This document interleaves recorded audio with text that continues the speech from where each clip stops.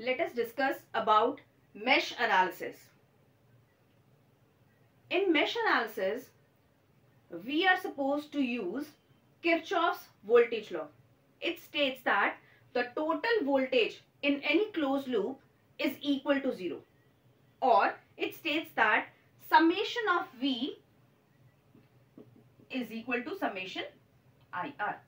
This is what we are supposed to do in the case of mesh analysis. Step number 1 in the case of mesh analysis is assume current in all the loops. Right now, the example which I have taken, we have 3 loops. So let us consider first of all the current in all the 3 loops. I1, I2 and I3. So now these are the 3 currents that we have taken. Make sure to take the same direction for all the currents. Clockwise, anti-clockwise, up to you. But it must be same. This is as a rule in mesh analysis.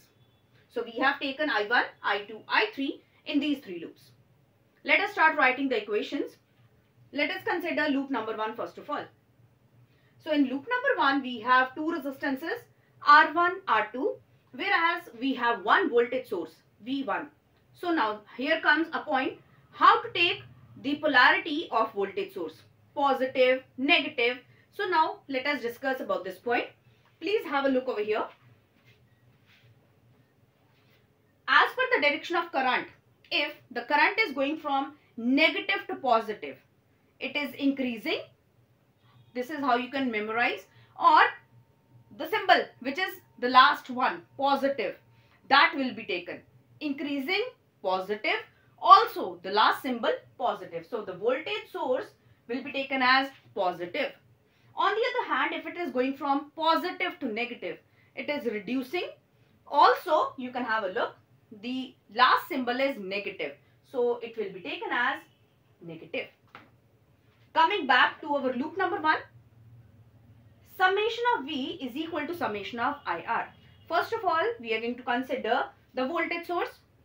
One voltage source is there in our loop number 1. As per the direction that we have considered, it is going from negative to positive. So it is increasing. So let us write down plus V1 is equal to I into R. First of all, let us take R1. So only I1 current is flowing through this R1 resistance.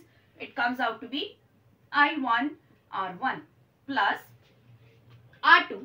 Now R2 resistance is shared in between loop number 1 and loop number 2. That means current I1 as well as current I2. Both currents are flowing through this R2. While writing down the equation of any particular loop, we always consider the current for the same loop to be maximum. So that means right now I am writing down equation for loop number 1. So let me assume I1 is maximum. So if I1 is maximum, the current flowing through R2 will be I1 minus I2. Equation number 1. That is equation of loop number 1. Now let us write down the equation for loop number 2.